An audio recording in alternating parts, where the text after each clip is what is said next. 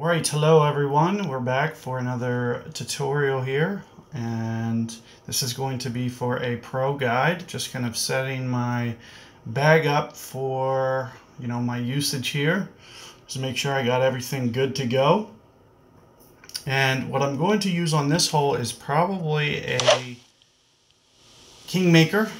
Getting that wind down really makes this shot a lot easier. We're going to be going pro division, doing some revisions here for you guys. I already have one set done for you guys, and I'm just going to start uploading a new set just to kind of see some alternate perspective here.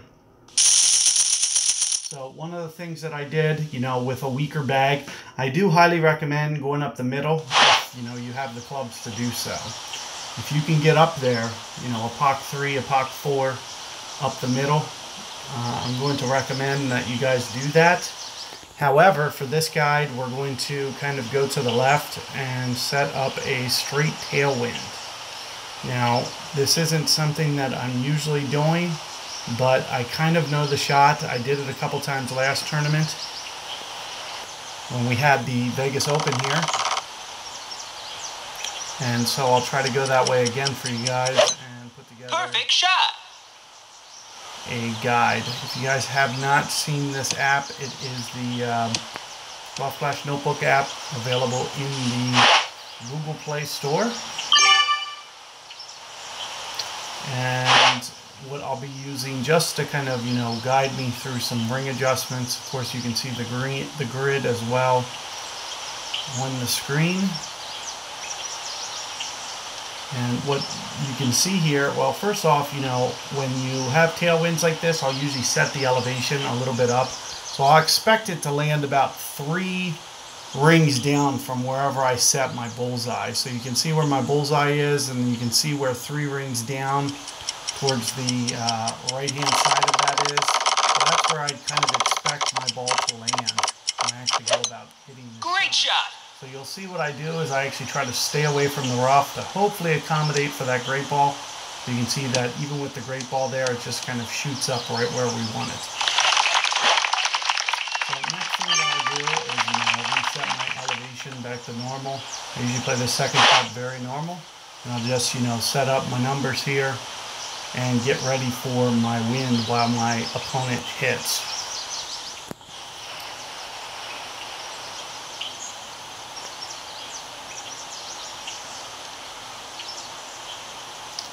So here, you can see kind of the effects of going towards the right. You're going to be left with a very big crosswind. So it will be definitely, something that'll make your game just a little bit harder.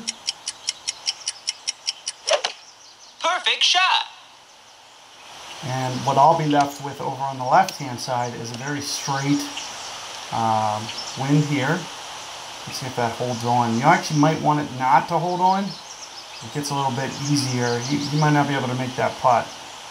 So rolling off the green is going to be the favorable result that you want there. There you can see it rolls off.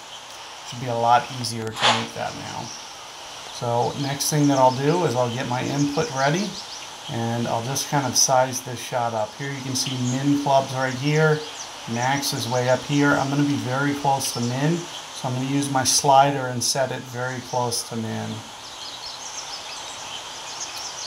Additionally, I usually use a little bit of backspin here. So here you can see I'm going to use almost a bar or so and just kind of deflect it kind of right into kind of the right edge of the hole.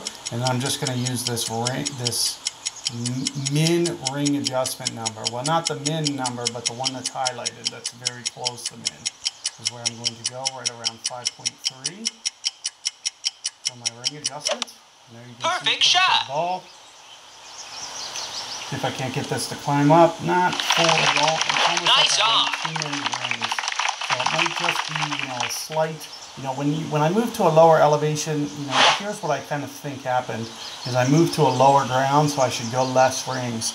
So maybe had I used that slider, which is kind of set to minus 10%, which would have been about 4.8, that would have been much better. And that's something that I'll make note of for next time, because that was only my first time going over there, Didn't expect it to, I just kind of totally forgot that I'm moving down to a lower elevation from over here. You can see how where I start, it's kind of up on a hill, and then as I drag that down to lower ground, it kind of changes your trajectory a little bit, and it does not take quite as much wind to fall. Nice So I'm going to remember that, make a mental note for next time, and hopefully be able to get that albatross or very, very close with a couple more adjustments. So good luck with that left method. I do highly recommend it, but do make mental note of what I suggested there with that, with I did that adjustment there, with the uphill nature of that shot, with how it goes to a higher surface. So you might want to keep that in mind for adjustment. Good luck with that hole there, guys, and see you guys for hole 2 coming up.